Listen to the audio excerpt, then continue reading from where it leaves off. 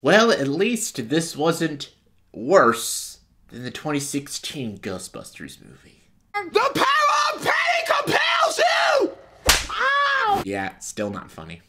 Hey everyone, welcome to my late review of Ghostbusters Frozen Empire. Ghostbusters Frozen Empire is the, sequel to Ghostbusters Afterlife, but I guess technically this is the fourth installment, but fifth theatrical release Ghostbusters movie. We're getting technical here. This movie is directed by Gil Keenan, not Jason Reitman like the last movie, and the movie stars the old school cast and the new school cast. You got McKenna Grace, Finn Wolfhard, Carrie Coon, Paul Rudd, Dan Aykroyd, Bill Murray, Ernie Hudson, yeah.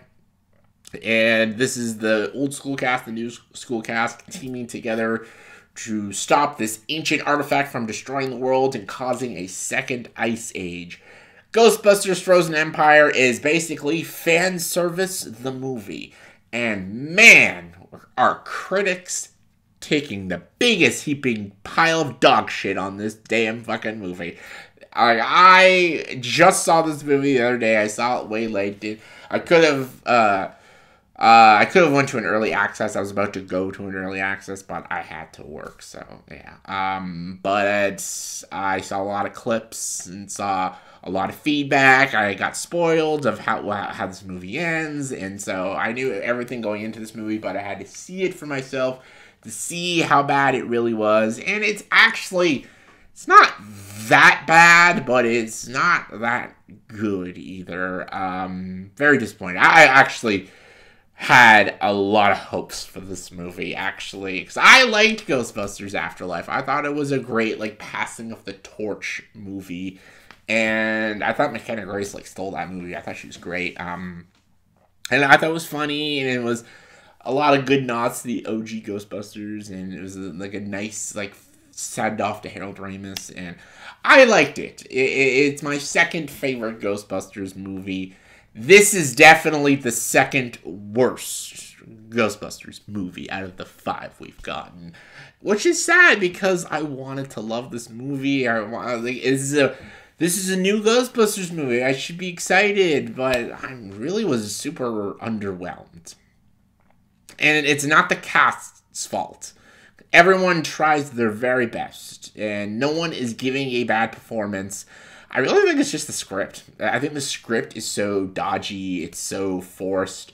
The jokes don't really, aren't that funny. You know, the actors are trying super hard to make these jokes funny. It's just, they're not that funny. The 2016 Ghostbusters was almost the opposite. I felt like the writing for that movie tried to be funny, but those actresses were just so unfunny, they made everything cringy. This one, I feel like the Ghostbusters actors were trying to make a pretty unfunny script funny. Some of it worked. Some of it does, a lot of it doesn't, though. The plot is rushed. There's just so many nods to the other Ghostbusters, and some of it's great, and I loved it. I'm like, I love these Easter eggs. I love it. I love how it's all combining the first two and Afterlife together. Then it gets too much, and I'm like, okay. Stop right there. Can you give us some originality at least? Come on now. And there's too many things going on, too many plots going on, too many characters, and it gets overly stuffed, overly bloated, and just by the end of the movie, it's just messy, and it's just not as exciting as you would think it would be. Visually, it's good. There's some good action. There's some good, cool badass moments. It's just underwhelming, though. It's just, it could have been so much more. Kind of slurring my words here. It's like Ghostbusters 2. I feel like this is like a Ghostbusters 2. Ghostbusters 2 had so much potential and could have been so amazing, and it just ended up being kind of average. And this is what this movie is.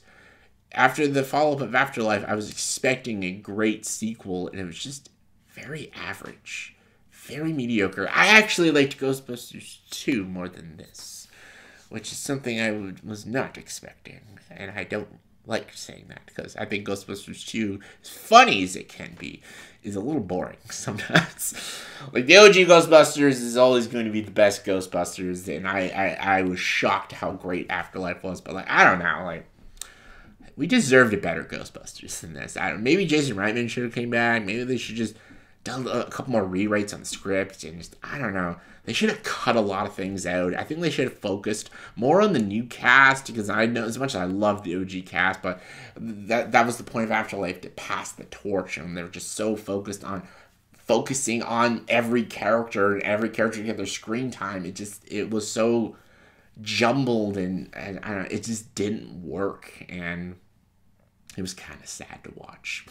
I wanted to like it so badly, and I'm like, after I watched it, I'm like, I can see what the critics were saying, and I don't always agree with the critics, but I could see what they were talking about, how it's a mess of a movie, and that's just what it is. It's a mess, sadly. On a scale of 1 to 10, I'm going to give Ghostbusters Frozen Empire 6 out of 10. It's not bad. It's not bad. It's not a shit movie. It's just very average, just very forgettable, and just so jumbled, and so much fan service and so much crap thrown in it. It just needed to focus more on like one consistent story and actually have a real main character, and just less fan service, more new original storytelling and funnier jokes.